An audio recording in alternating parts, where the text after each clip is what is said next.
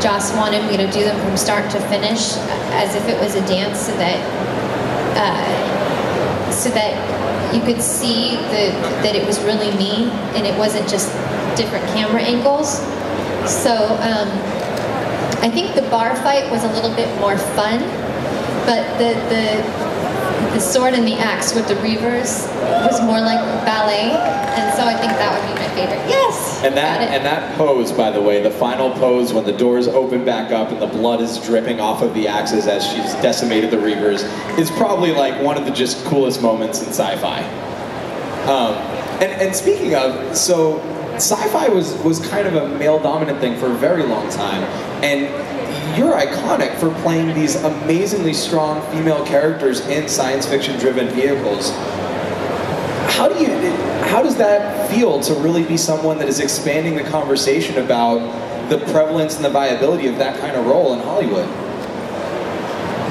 It's been a privilege for me, and it's been a blessing to you know, as an actor, you read a lot of material, and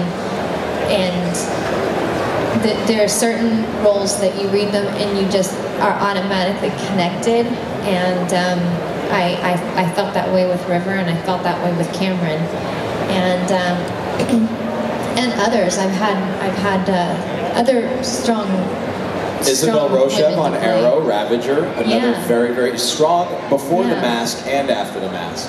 You know, I also like that I'm not really a tough girl, and I don't think that you have to be an empowered woman. I think that one thing that often I hear in my work is that I come across with a certain vulnerability, and yet I've played girls that can hold their own and can kind of come in at the last minute and save the day.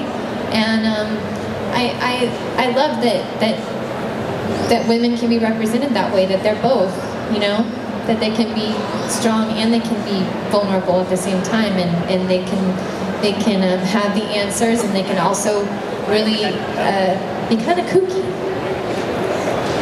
as I have often been. And I would imagine at some point you're getting